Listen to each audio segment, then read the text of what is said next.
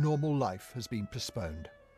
Across the country, in every city, every town, every village, every home, people are focused on hiding from an invisible foe.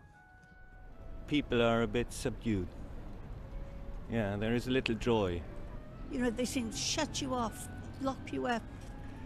I can't bear the thought of that. It's completely asleep. It's quite unpleasant, really.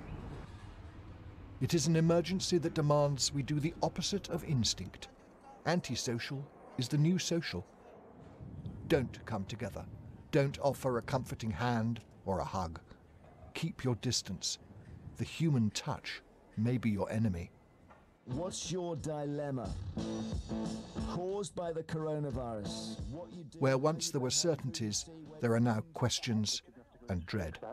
What sort of precautionary measures should be taking place to enter those properties? People are struggling to work out routines, to cope with the practicalities of a world that feels like a new place. And then ensure that they are shut into a separate room well away from you. The radio phone-in is more than a show these days. It's almost citizens' advice, a social service in a world desperate for answers and for company. There's incredible levels of communal stress and people just not sure what to do or where to go or how to react. They're still changing the guard in Windsor. But everything is changing. Being in step with a new rhythm of daily life means doing your bit to protect others. That might be delivering food to those without, caring when you can.